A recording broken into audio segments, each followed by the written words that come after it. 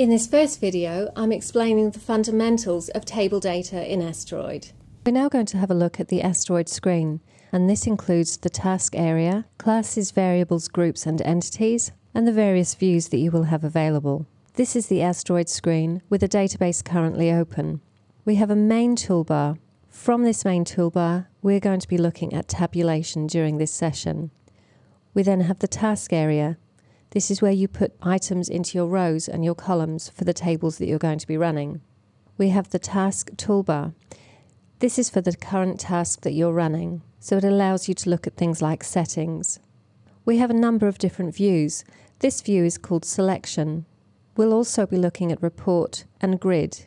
Most importantly, we have the data dictionary here on the left-hand side. At the top of the data dictionary, you have classes and variables.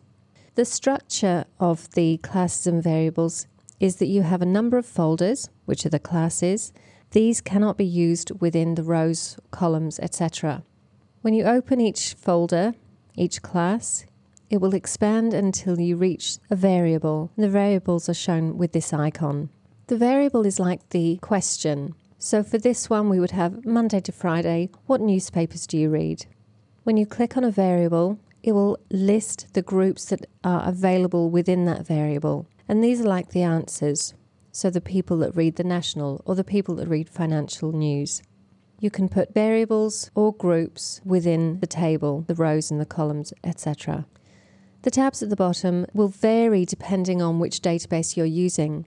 They allow you to use find so that you can find specific groups or variables. And we have the private tab. Private definitions are covered in a later training session.